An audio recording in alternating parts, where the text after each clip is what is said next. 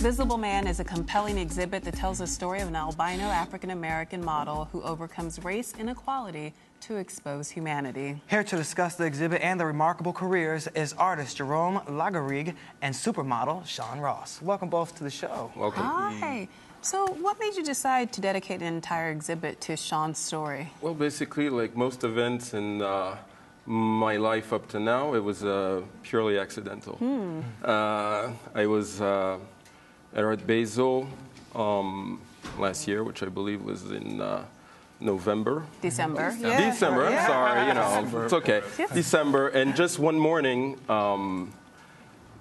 unexpectedly, a friend of mine was speaking with Shaun, sort of like at a distance, and I had some kind of revelation. I just looked at him, the way he carried himself, the way his skin caught the light, and decided to abruptly interrupt their conversation, and was like, can you please just sit in front of this blue wall of the hotel lobby? Shot a photograph, not knowing who he was, and at the moment, never even asked his name, and quietly began painting on this large-scale canvas based on an iPhone photograph, and in between discovered who he was, and luckily got in touch with him again and embarked in a journey with him. So wait, Shaun, a stranger comes up to you, says, "Can I take your picture up against this wall?" And you say yes? Well, for me, I'm totally used to it when you think about it, honestly. Like, people are always like, can I take photos of you? Sometimes I don't even know where these photos are going half the time. But what's funny is that when I actually met him on Ocean Avenue in Miami, I was just walking, and I met his friend previously, like the night before, and he was like, painter. Yeah, he was like, I'm a painter, and I was like, okay, well, I'm like, paint me. I made a joke. I said, paint me. He was like, okay, maybe one day.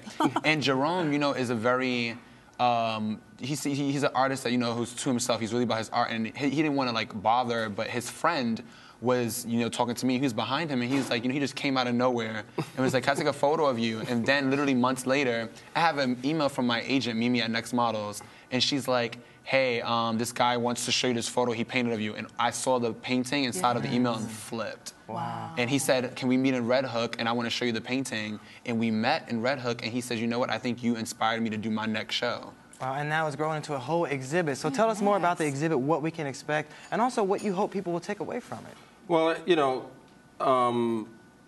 having discovering Shaun afterwards, and so you had no idea I had no idea who he was. No idea. He's like and where was I, right?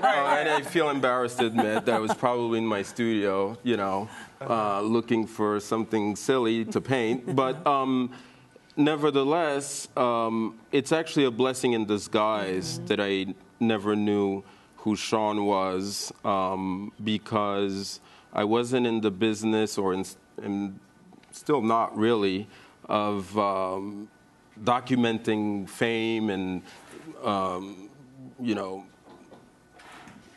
I don't know how to explain it, but painting celebrities wasn't my thing. No, I understand. There's and a human element. You get to discover him through really fresh eyes. Yeah, absolutely. And I like to develop sort of an intimate rapport with my models, with my muses, quote unquote. And this was only the second time around that I felt compelled to develop an entire body of work on one person. And actually, Shaun's the first one where I actually painted one person that much back to back. Wow. Shaun, what does that feel like to be a muse?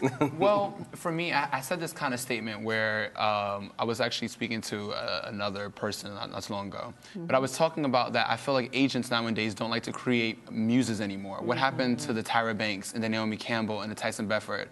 All we have today when we look at models is simply just like these blank canvases. We don't know your name. We don't know anything about you. You're just walking with clothing, and you're not given any accent to your life. Where a little bit of you can't show. And designers don't like that. They don't like models to overpower their clothing. Yeah. So muses aren't created anymore. So when I found out that somebody saw the muse in me, I simply said to them, "You get it.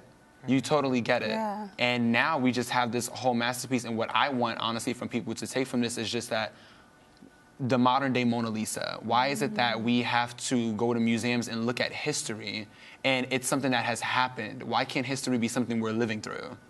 Well, you're making history at the same time, and you're the first male albino model. How does it feel to be a pioneer and be breaking down barriers?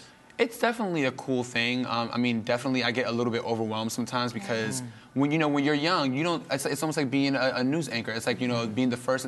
You're like, how?